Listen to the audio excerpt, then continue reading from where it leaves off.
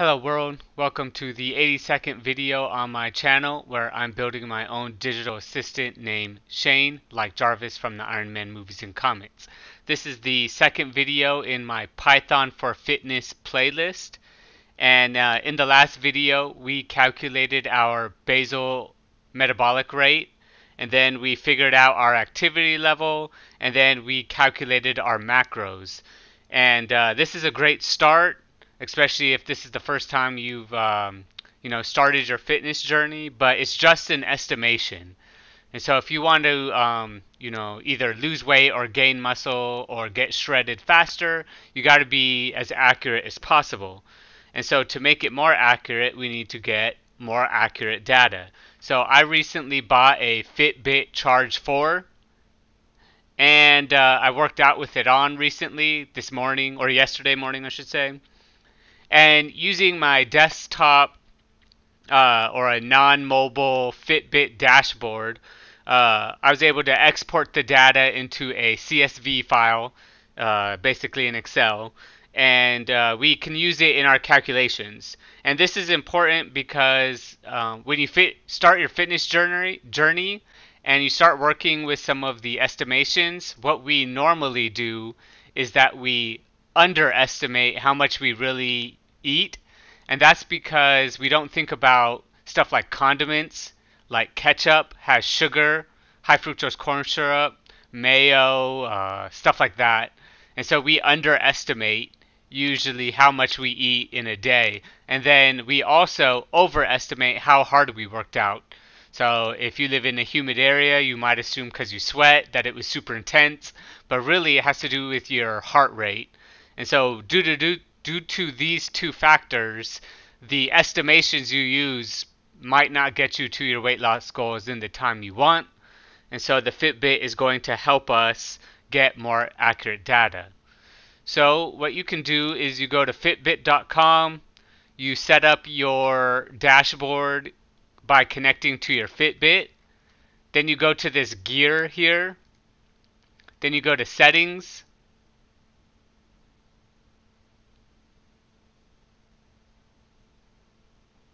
Then you can go to data export. And then you can pick whatever you want. So I only wear mine during my workout, and so I unclick all these, and then you could select what you want. I think I pick this month, and then you press download, and it'll go to your downloads folder.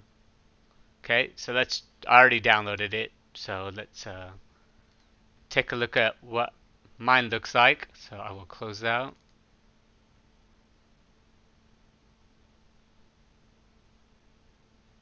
And it looks like I did the last month.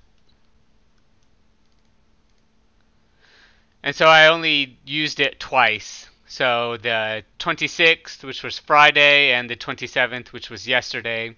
And here we have activity calories. So it's good at figuring out when you're working out by comparing it to your average heart rate. And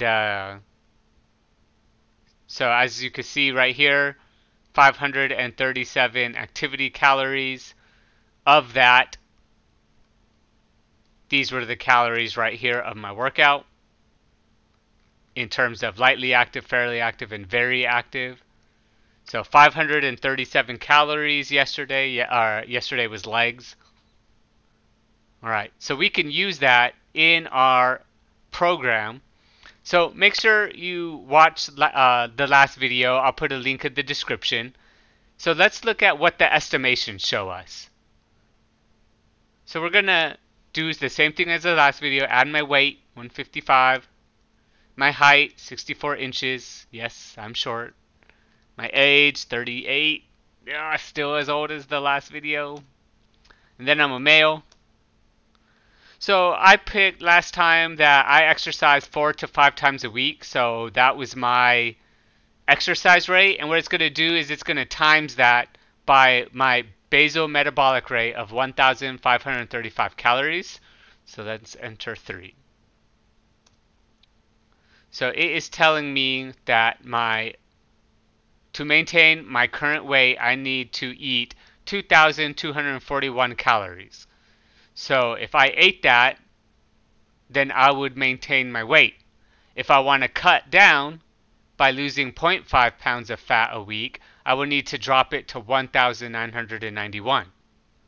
Okay, so now let's figure out how much with my actual working out using yesterday's data I would need. So let's run this again.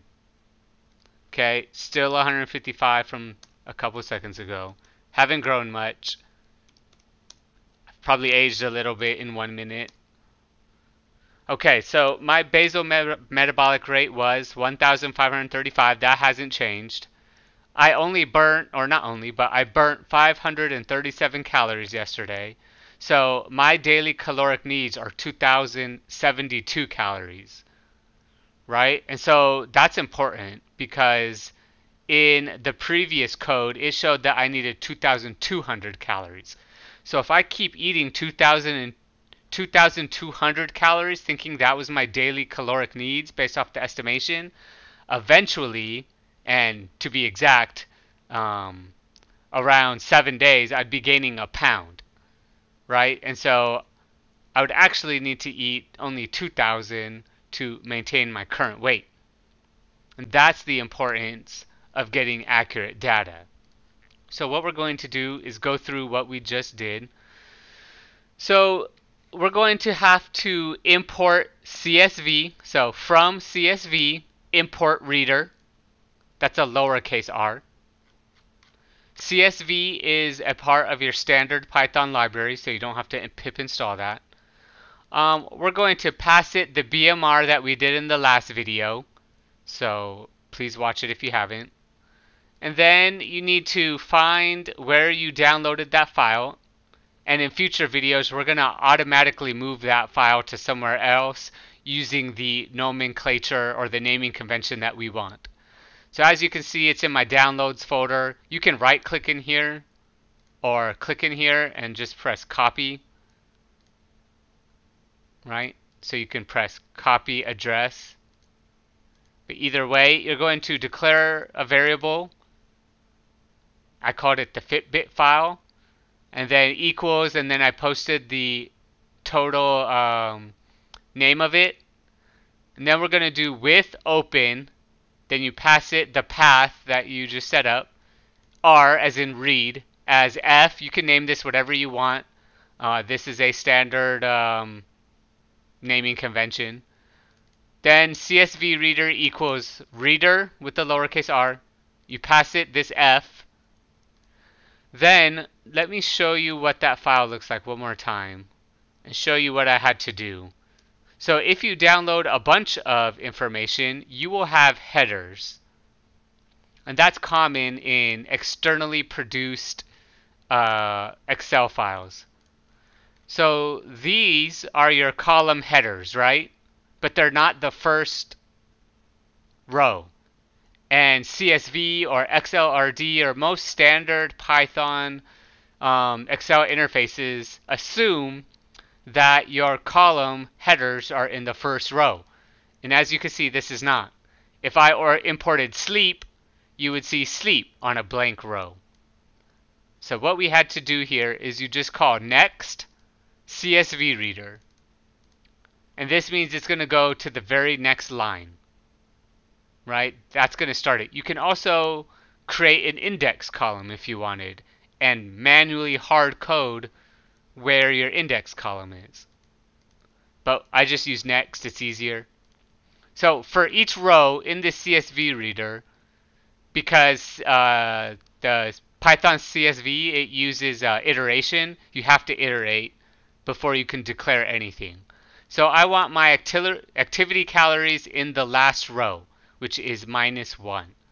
So what that's doing is it's going to go all the way here and it's going to find this very last row here and this very last row column here. That's what this -1 does. And then I just called it activity calories. Now it is important to know that everything in a CSV is a string. So this is a string, even though it's a date. this is a string even though it's a number. Now I have Excel, a modern Excel, so it can find it as a if I were to use this data in Excel, it would know that if this is a date, this is a number, and I can use it accordingly. Python does not know that. It thinks it's a string. So if you want to use it in math like I did, you have to change it to an integer. And to prove that, here, if I put integer here, I would get an error, and it would tell me you cannot concatenate an integer. But it's a string, so I just added it here. And then to do math on it, I had to make it an integer. So you burnt 537 calories yesterday. That's what this is. And then to do math on it, I had to add it to the BMR by creating an integer. So your daily caloric needs are blank, 2,072 calories. Now, like all programs that you create, try to start implementing try and catches. Because let's say